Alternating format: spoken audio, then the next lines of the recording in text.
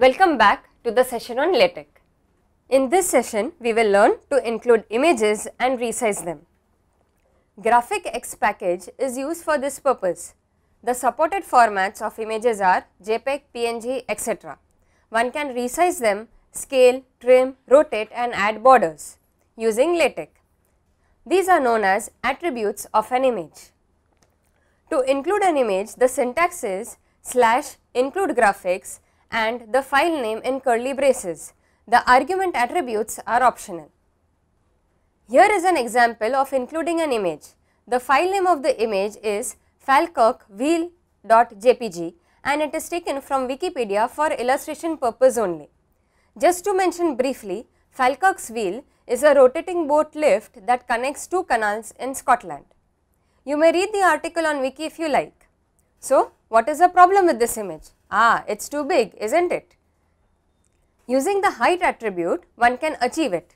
Let's see a demo. I am switching to Text Studio. So, let's include the package GraphicX.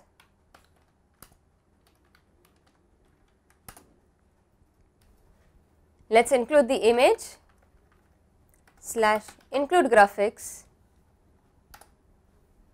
We remove the arguments as of now and we write the file name falcockwheel.jpg. Please note that the image file is in the same folder as that of this LaTeX file. Let's build and run.